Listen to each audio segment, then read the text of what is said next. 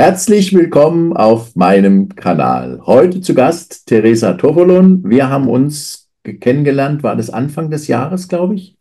Ich weiß schon gar nicht mehr, wann wir uns genau kennengelernt haben. Ja, es war Anfang des Online, Jahres. gell? Anfang des Jahres. Und ja, und wir haben uns, du hattest auch ein Gespräch bei mir gehabt, ein Einzelgespräch. Und ich habe dann dich gefragt, was du so machst. Und dann hast du von dem Klängen gesprochen, dass du also auch so Seminare anbietest. Und dann habe ich gesagt, oh ja, da machen wir doch gemeinsam was. Und so ist das eigentlich das heutige Video entstanden. Erstmal herzlich willkommen, liebe Therese. Dankeschön. Und ja, und wie ihr das eben schon im Hintergrund sehen könnt, da wird natürlich, du hast sehr viele Instrumente, also vom Gong über Kristallklangschalen, normale Klangschalen, also ganz viele Musikinstrumente. Und ich möchte eben gerne mit dir jetzt gemeinsam so ein Klangseminar machen. Darüber wollen wir heute sprechen. Aber dass die Zuschauer und Zuhörer dich natürlich auch ein bisschen näher kennenlernen, bitte ich dich mal, dich noch kurz vorzustellen, was du genau machst, was du anbietest. Und dann steigen wir ins Seminar sozusagen direkt ein. Ja, sehr gerne. Ja, mein Name Therese Toffolon. Ich lebe in der Schweiz am Pfäffikersee, am schönen Pfäffikonsee, wo man auch sagt, die Perle. Und die Praxis liegt außerhalb von Pfäffikon und in einem ehemaligen Schulhüsli. Da Hm. gibt es diesen wunderbaren Raum, wo ihr jetzt den Dirk seht, den miete ich dazu, wenn es größere Anlässe gibt. Und sonst ein Stock höher ist dann meine Gesundheitspraxis. Und hier wirke ich mit den Klängen. Ich wirke auch im Lesen im morphischen Feld, gebe ich auch Kurse und Einzelreadings und ich gebe Rückenbehandlungen, Massage, Lomi-Lomi-Massagen. Also ich habe ein klangvolles, interessantes Angebot. Und was wunderschön ist, meine Praxis ist völlig in der Natur gelegen.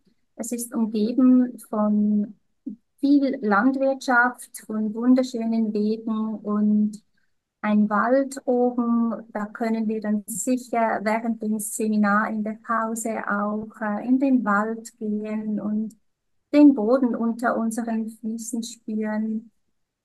Ja, es ist ein ganz verschlafenes Dörfchen, wo ich hier bin. Und jedes Mal, wenn ich diesen Hügel so hochfahre, lasse ich den See hinter mir und dann sage ich jeweils Tschüss Welt. Und gegen den Abend, wenn ich wieder runterfahre, dann ja, kommt dieser Blick wieder und sage ich, okay, hallo, hier bin ich wieder. Und so reagieren auch tatsächlich die Menschen, die den Weg hierher finden. Die sagen manchmal, also echt, ich bin durch den Wald geführt worden. Ich habe gedacht, ich komme hier nie an. Es ist so wie ein bisschen hinter den Bergen bei den sieben Zwergen. Das höre ich immer wieder. Ja, also Gut, ich liebe es, hier zu sein, wirklich. sehr schön. Ja, du hast es genau schon angesprochen. Das Seminar findet in der Schweiz statt.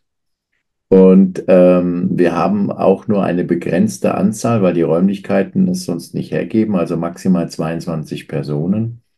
Sollten es irgendwann doch die Anfrage mehr sein, werden wir natürlich selbstverständlich einen Ausweichtermin noch finden. Aber jetzt geht es erstmal um dieses Seminar. Das findet vom 27. Nee, 26. und 27. Oktober statt. Bei dir im Ort Pfäffikon, aber eben bei Zürich, ne? Genau. Ähm, weil es gibt noch ein zweites Pfäffikon, deswegen muss man es mit Ja, teilen. Und jetzt kommen wir natürlich mal zu dem Seminar. Also grundsätzlich ist es ja so, dass wir ja letztendlich auch, oder das bekannt ist, dass Klänge Schwingungen erzeugen. Und auch du hast ja schon Kunden gehabt und Teilnehmer, die in deinen Seminaren das auch erlebt haben, diese Klänge. Und es geht uns natürlich auch darum, dass ihr es selber auch mitspielen könnt. Also nicht nur, dass jetzt die liebe Therese euch jetzt da verzaubert mit den Klängen, sondern dass ihr das natürlich auch selber machen könnt und die verschiedenen Instrumente ausprobieren könnt. Aber ähm, es geht hauptsächlich darum, dass wir in ein bestimmtes Schwingungsfeld hineinkommen. Es geht auch um Heilprozesse, die je nachdem, wenn ich bestimmte Blockaden habe, ist meine Schwingung, ich sag mal, ich will es jetzt mal sagen, nicht im Einklang. Und durch die Instrumente ist es aber möglich, eine Schwingung zu erzeugen, um mich letztendlich oder mir zu helfen, diese Blockade zu lösen. Ist doch richtig, ne? Ja, genau, so ist Genau, es. Ja. genau. Und du hast ja auch gesagt, wo ich sehr hellhörig geworden bin, dass du ein Klangbett oder eine Klangliege hast, also wo man sich praktisch drauflegt und unten sind Saiten, die gespielt werden. Und damit ist nochmal ein völlig anderer Seinszustand möglich. Also ich habe das allererste Mal vor, ich glaube, fast 25 Jahren erlebt. Und ich war ruckzuck aus dem Körper ausgestiegen, weil das so wunderbar ist. Also es ist eine fantastische Sache. Und ich fand ganz klasse, dass du so eins hast. Also auch unsere Teilnehmer können da gerne mal den Genuss erleben auf so einem Klangbett oder Klangliege. Und ja, es ist schon ein besonderes Erlebnis, muss man ganz klar sagen. Aber jetzt nochmal, jetzt habe ich sehr viel geredet, was von meiner Seite aus ist. Wie baust du denn so ein Seminar von deiner Seite aus auf? Wenn es Seminare, also bei mir gibt es ja beides. Seminare, das ist Einführung in den Klang, weil ich sage, in jeden Haushalt gehört eine kleine Klangschale, so als Notfallapotheke. Und ich gebe einfach Einführung und wirklich auf eine ganz einfache Art, damit die Leute, die meisten meinen, sie müssen jetzt gleich 7 Schalen sich irgendwo kaufen gehen für die 7 Chakren. Das ist überhaupt nicht notwendig. Es reicht schon eine Schale, die man sich auflegen kann oder die man nebenan so spielen kann. Oder ich gebe dann Einzelsettings natürlich. Und da dürfen die Leute natürlich ganz klar auf dem Klangbett liegen, was natürlich alle lieben. Und wie du es gesagt hast, also die Leute, ganz viele, treten aus dem Körper raus. Und ich brauche relativ lange, bis die dann wieder wirklich da sind, geerdet sind. Und ich höre da so viele verschiedene Dinge. Letztens hatte ich einen, was ist der, ungefähr 25 Jahre jungen Mann. Der war das erste Mal hier, hat sich für eine Massage angemeldet, sieht all die Klänge und sagt, oh, was ist denn das alles? Und dann erkläre ich ihm, was diese Klänge bewirken, also diese Tiefenentspannung. Und der war auch total gestresst. Und da sagte, du, ich möchte viel lieber diese Klänge. Sag ich, ja, kein Thema, machen wir das. Und der hat mir dann danach erzählt, ich musste so lachen. Er sagte dann, Therese, hast du schon jemals, auf Schweizerdeutsch sagen wir, Pilzli geraucht? Mhm. Versteht man das auf Ja, Deutsch? ja, ja, ja, diese Pilze, ja, Und ja. ich schaue ihn da mit großen Augen an und sage, nee, das habe ich jetzt doch noch nie versucht. Da sagt er, ja, dann wüsstest du, wie ich das jetzt erfahren habe. Und sage ich, okay, dann kommst du aber lieber hierher und holst dir diese Pilzli hier auf dieser Klangliege. Ich finde das ein bisschen, ja, besser, auf jeden Fall bekömmlicher für deinen Körper, Geist und Seele. Und ja, also der hatte dieses Gefühl und also gerade die Klangliebe kombiniert, ich kombiniere die dann mit anderen Klängen, weil jeder Klang hat eine andere Frequenz, eine andere Schwingung. Und ich nehme hier jetzt, ich hoffe, die sieht man, ja, die sieht man. Hier ist eine wunderschöne Rosenquarz-Kristallklangschale. Gerade die bringen einem in die höchsten Sphären. Und was einfach wunderschön ist am Klang, der Klang, der löst sanft die Blockaden aus dem Körper, er löst Verspannungen, er bringt uns in eine tiefen Entspannung. Und der Klang ist auch so die einzige Behandlung, wo die Leute einschlafen dürfen, weil dann gehen sie wirklich völlig aus der Kontrolle, aus dem Mind raus, was auch erwünscht ist. Und ja, ich habe jetzt dieses Angebot von meinen vielen Klanginstrumenten und es ist wie ein Buffet für den Menschen. Und die innere Weisheit, die weiß ganz genau, was sie mit den Klängen im Körper jetzt tun muss. Und das ist so schön. Also der da liegt, der darf einfach sich hingeben, sich fallen lassen, sich beklängen lassen und steht danach wirklich tiefenentspannt auf. Und was auch ganz wichtig ist, immer nach einem Klangspiel, die Stille danach, mindestens 10 Minuten der, den Menschen da liegen lassen, weil da geschieht diese Neuordnung. Und dann so ganz fein die Leute wieder zurückholen ins Hier und Jetzt. Und es gibt keinen gleichen Klang. Also ich habe immer wieder Leute, die kommen ja regelmäßig, die lieben das und die sind jedes Mal erstaunt, dass es jedes Mal ein anderes Setting ist. Was für mich ja nicht verwunderlich ist. Es ist ja, wir sind stetige Veränderung, stetiger Wandel. Ja, also vielleicht kann ich es wirklich, merkt ihr es, kann ich es transportieren. Mhm. Klang ist für mich, hier ist nochmal so eine schöne Klangglocke. Mega Ja, Klang toll. ist für mich ein Wunder. Wir wissen viel über den Klang, aber wir wissen genauso viel noch nicht. Klang muss man erleben, muss man erspüren. Und was ich hier auch noch ganz schön habe, ist, ich habe diese Klangliege, dann habe ich noch eine Behandlungsliege und ich gebe einen Paarklang.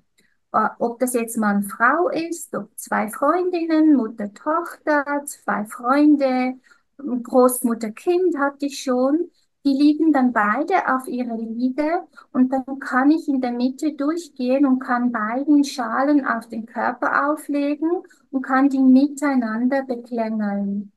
Und auch hier mache ich dann wieder das ganze Klangangebot. Und oft bei Paaren, die so ein bisschen nicht ganz in der Harmonie oder im Einklang sind, ja, führe ich natürlich zuerst die Herzen, verbinden sich wieder. Also da lasse ich mich dann von meiner Intuition führen.